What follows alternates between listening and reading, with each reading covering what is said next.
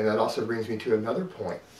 The majority of people who make their living in some way off of their physique or their performance, the vast majority are on drugs.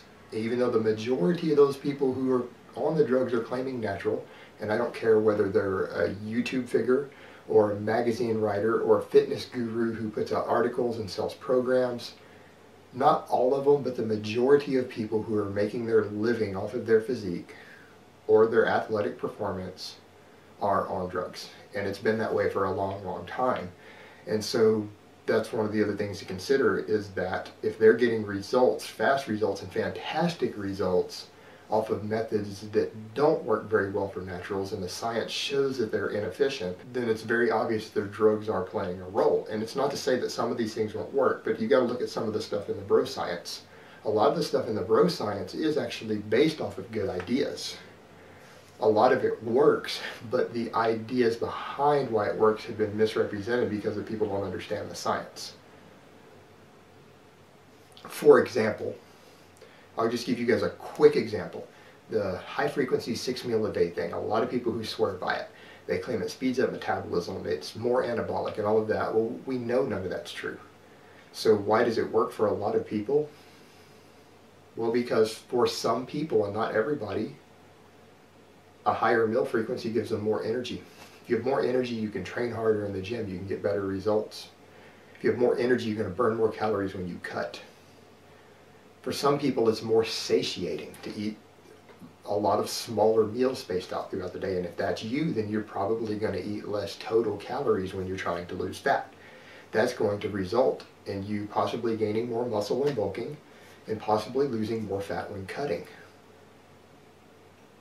But it wasn't a result of a change in metabolism. It wasn't a result in a change of net protein synthesis and protein turnover like a lot of the bro science presents it as. It's individual satiation and energy factors. It has nothing to do with the other things. It doesn't give you direct results, it gives you potentially indirect results.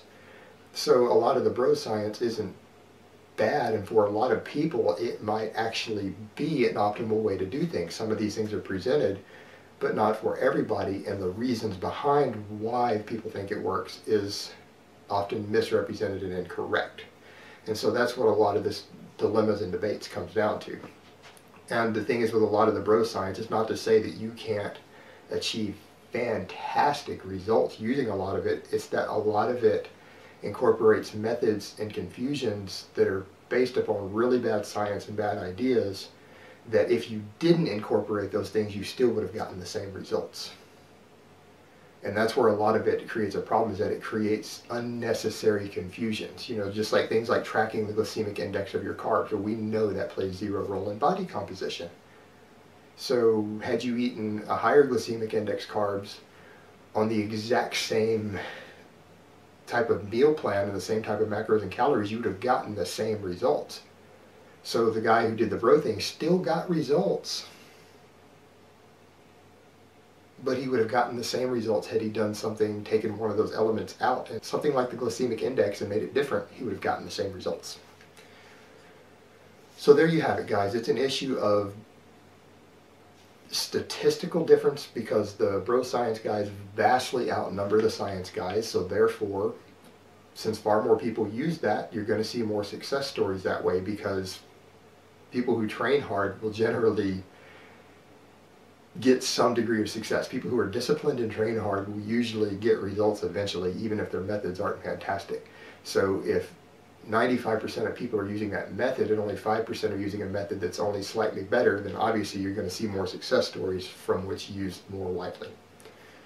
And the other thing that it comes down to is that, again, a lot of the professionals and gurus who are promoting this stuff don't actually know the science. They don't know how this stuff works in naturals, and they're using quite a few drugs to get their results. And that's something that I'm big on myself. I'm at least honest about this sort of thing.